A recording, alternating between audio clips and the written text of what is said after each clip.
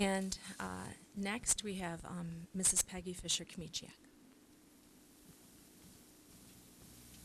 Good evening. Hi, good evening.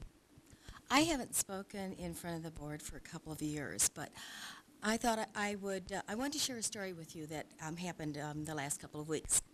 It's been just about 5 years since our district went through its own personal civil war over the Legacy Initiative.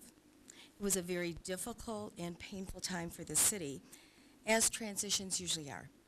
The LI was a plan that was implemented under the guidance of Dr. Liapa and supported by the board and the staff to save a school district that was in declining enrollment as much money as possible while enhancing programs for our children.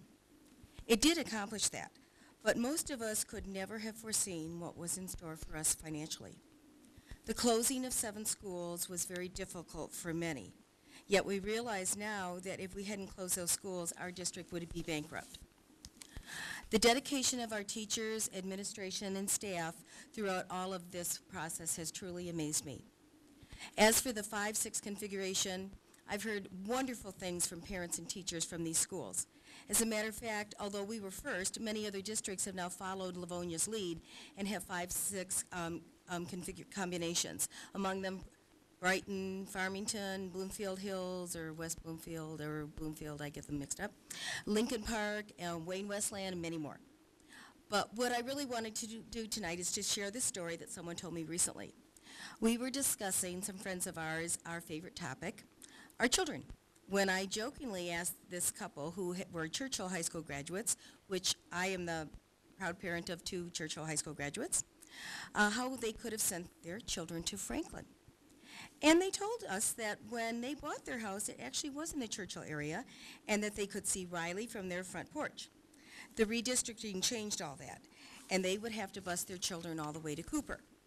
And that is why they volunteered to me that they oppose the LI. But they went on to say that Cooper, Emerson, and Franklin have been absolutely wonderful for their children, and they praised the teachers, the staff, and the principal of these 3 schools. But then they added, our children have had great experiences and made wonderful friends that have really enriched their lives, and that if there had not been the Legacy Initiative, they would have never met these friends or had these experiences.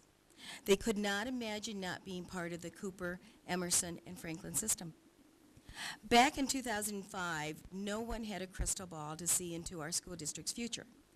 But the decisions made back then, though through much blood, sweat, and tears, were the right ones, and time has shown that. I would tonight like to publicly thank the board members that served at that time, that supported this, Mrs. Shield, Mr. Lassard, Mr. Freeman, and Mr. Oak, for their support during that really difficult time.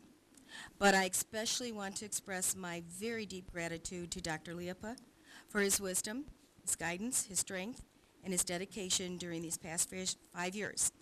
Thank you, Randy. We are so very grateful. Thank you for your comments.